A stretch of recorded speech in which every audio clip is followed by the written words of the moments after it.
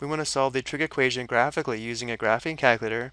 We want to give the first two positive radian solutions rounded to 4 decimal places. So to solve this graphically, we'll enter the left side of the equation in y1. We'll enter the right side of the equation in y2. And then we'll find the first positive x values where the two graphs intersect. We first want to verify that we are in radian mode, so we'll press the mode key.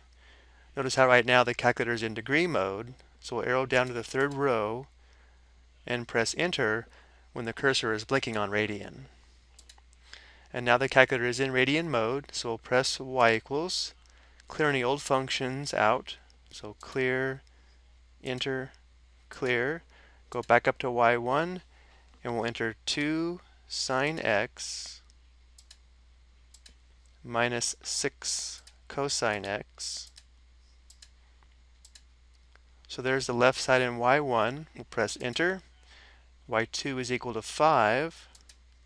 And now we'll adjust the window. So let's press the window key. Notice here we have the standard window, which is probably fine. But let's go ahead and change the x min and x max to go from -7 to +7. And then we know the y max must go at least to 5. Let's go ahead and change the y min and y max to go from -7 to +7 as well. And we can always come back and change this if we need to. Now let's go ahead and press graph.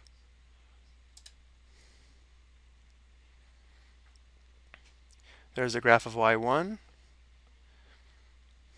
and there's a graph of y2. The first two positive solutions would be the x-coordinate of this point of intersection and the x-coordinate of this point of intersection. To determine the points of intersection, we'll press second trace for the calculation menu, and then option 5 for intersection. So we'll press 5, and now we want to move the cursor closest to the point we want to find first. Let's find the least positive solution first. That's approximately here. And now because we only have two curves graphed, we can simply press enter 3 times. So enter, enter, enter. Our first positive radian solution is approximately 2.1608 radians. Notice at this x value, y is equal to 5. So again, our first solution is x is approximately 2.1608 radians.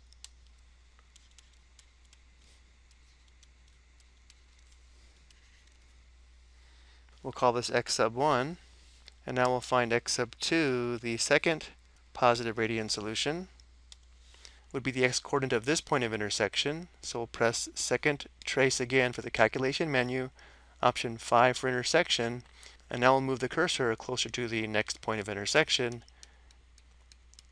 which would be somewhere in here. And again, we'll press enter 3 times. Enter, enter, enter. So the second positive radian solution would be approximately 3.4789 radians.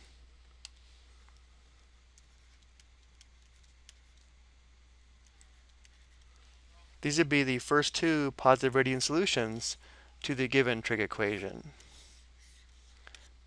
Going back to the graph just for a moment, because these graphs continue to the left and right forever, notice how there would be an infinite number of solutions to this equation. I hope you found this helpful.